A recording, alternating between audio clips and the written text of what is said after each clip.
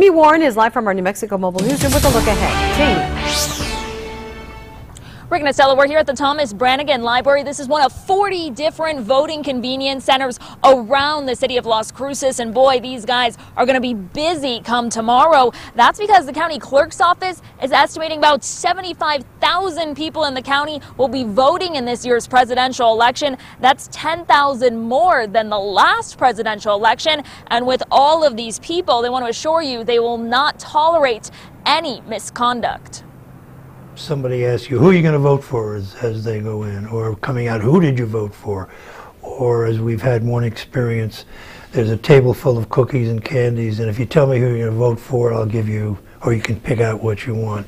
County Clerk Lynn Allens tells us that's unacceptable at the polls, and there are consequences. If it's serious, the presiding judge is authorized to call 911, and law enforcement will come over and investigate. While all was quiet Monday, the clerk's office is preparing for one of the biggest elections yet. Ellen says, don't worry, his poll workers are prepared. You can't hack our voting machines.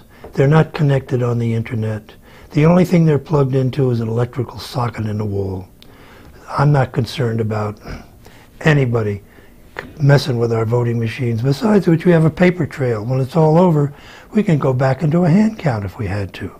As for why so many are expected to cast their ballot, it's a zany election.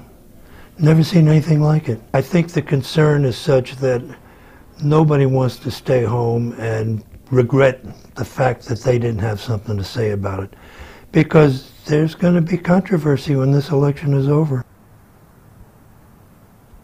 the polls will be open from 7 a.m. to 7 p.m. tomorrow. And we did also want to let you know that school in the Las Cruces School District will be canceled tomorrow, aside from 11th and 12th graders at Arrowhead Early College High School. And that's because a lot of those places are actual voting stations, so they need that extra space for parking. Reporting live in Las Cruces with our New Mexico Mobile Newsroom, Jamie Warren, ABC 7. Jamie, thank you. Here at